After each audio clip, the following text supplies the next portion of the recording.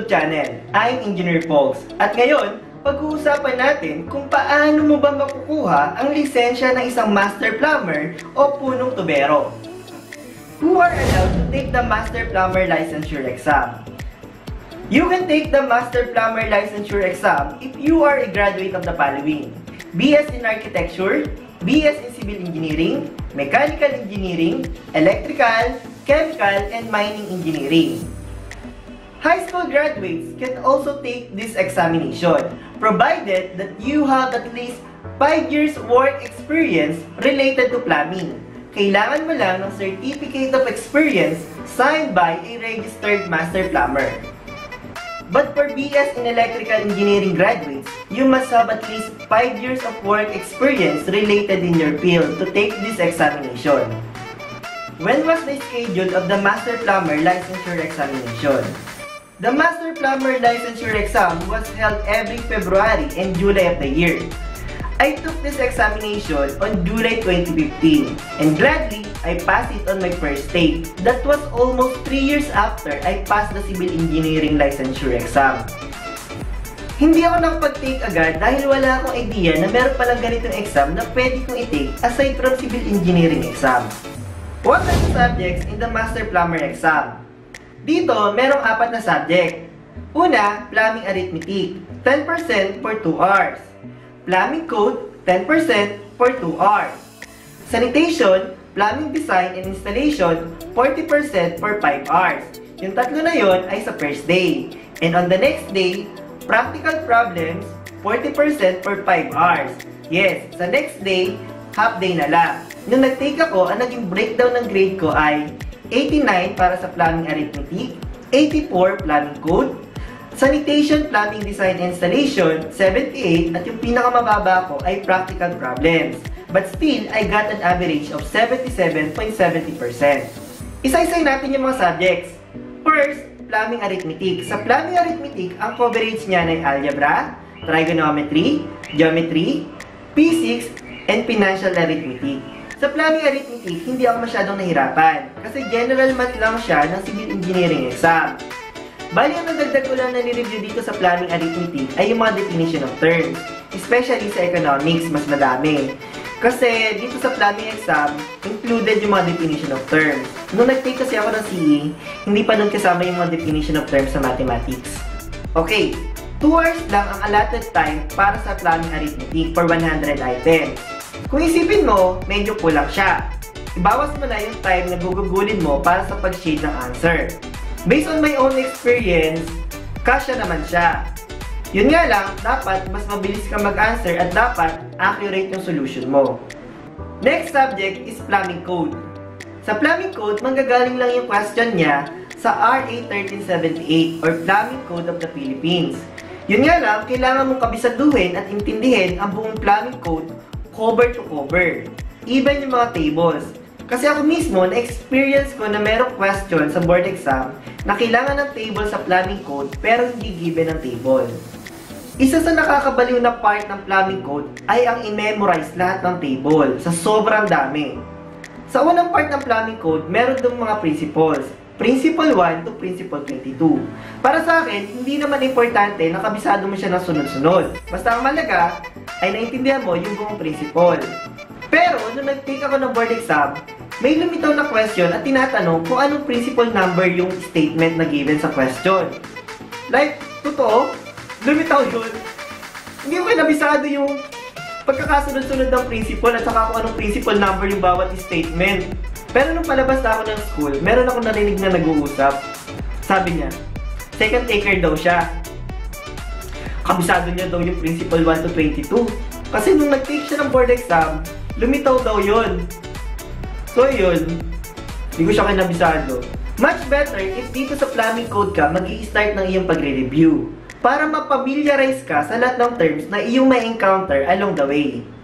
Nahirapan ako sa plumbing terms kasi wala akong idea sa itsura ng mga binabasa ko.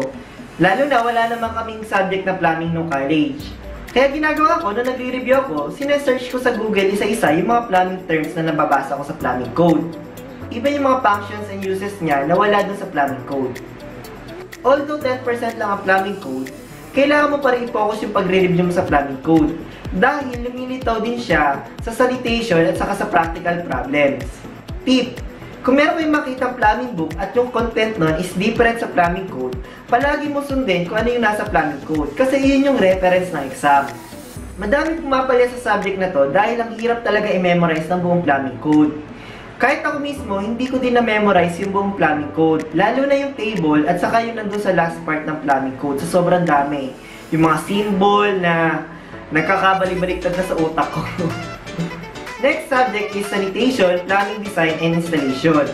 Mahirap siya kasi sobrang lawak ng covered niya. Even yung mga law na connected sa water, yung chemical content ng water, then yung effect niya on different materials like water tanks, pipes, even yung mga chemical symbol kasama din. Walang specific na reference para sa subject na to. As long as yung isang topic is connected or related dun sa topic na binigay ng PRC. Although 5 hours siya, pwede mo siyang matapos ng mas mabilis kasi sobra-sobra naman talaga yung 5 hours. Dahil dito, wala namang computation. More on definition of terms. Kaya kapag hindi mo talaga alam yung isang question, hindi mo siya naaral, gamit ka na lang ng theoretical guess, elimination of choices. So, discard na lang talaga kapag hindi mo naaral yung isang question na lilitaw dun sa exam. Last subject, practical problems. Kailangan ba may experience para pumasa? Hindi naman, basta naiintindihan mo yung concept ng inaaral mo. At kailangan, marunong ka din magbasa ng plano. Advantage na lang talaga kung may experience ka. Kasi ako mismo, naging struggle ko talaga na hindi ako familiar sa lahat ng terms na inaaral ko. Hindi ko man nga lang nakita yung mga inaaral ko sa personal. Tip na lang, pupunta ka na lang sa mga malalaking hardware. Kasi ako talaga, ginawa ko yun nung nagre-review ako. Dito lumilitaw yung mga practical problems or yung mga situational problems. Kaya sabi nila, advantage kapag may experience ka na. Pero basta naman naiintindihan mo yung concept, yung scenario, masasagutan mo siya. Eto nagpaguho ng mga pangarap ng mga kasabayan ko. May limitaw ng 5 items, iba't ibang klase ng pala. Like, pala? Yung mga ganong situation na may lumilitaw na question na hindi mo talaga naaral, lima din yun na. So, lucky guess o kaya theoretical guess. I-analyze mo na lang yung mga choices, kung alin mas tutugma. Like pala. Sabi nila kaya daw may lumitaw na pala kasi pag daw underground na piping layout, pala talaga. Isa pa sa mahirap sa practical problems, merong ibibigay na plano. Madali lang naman siya. Yun nga lang, sobrang liit ng figure. Ang gagawin mo lang sa plano, bibilangin mo lang for example kung ilan yung elbow. Like, paano mo mabibilang? Napagalit ang plano, hindi mo na nga makita yung plano sa sobrang liit. Sobrang liit. Ang hirap talagang bilangin. Kahit magbibilang ka na lang ng bilang ng elbow, ng double T's. Ang hirap bilangin. Kaya bang pumasa kahit self-review? Yan ang katanungan ng karamihan, kung kaya ba kapag self-review. Ako kasi, nag-review center ako. Bago ako mag-attend ng review center, totally wala akong idea sa kung ano yung susuungin ko na laban. So, ginawa ko, 1 month bago mag-start yung review, punta ako ng recto. Naghanap ako ng mga review materials, so minabili ako ng plumbing code, then mga passport. Kaso yung passport na nabili ko, mali-mali yung answer. So what I did, sinerch ko isa-isa yung nasa choices. Kasi hindi naman siguro siya mapupunta sa choices kung irrelevant siya sa plumbing. So doon ako nag-start na mag-review. In-expand ko na yung mga topic na nandun sa choices. Kaya nung pagdating ng review, hindi na ako nahirapang sumunod. Smooth na lang yung pag-attend ko ng review center. Tip! Kung attend ka ng review center, huwag mo iasa lahat sa review center. Kasi based on my own experience, hindi enough yung lectures and handouts na binibigay ng review center sa amin. Nakadepende pa rin siya kung gaano kalawak yung mababasa at maaaral mo. So, the more resources you have, the more chances of passing.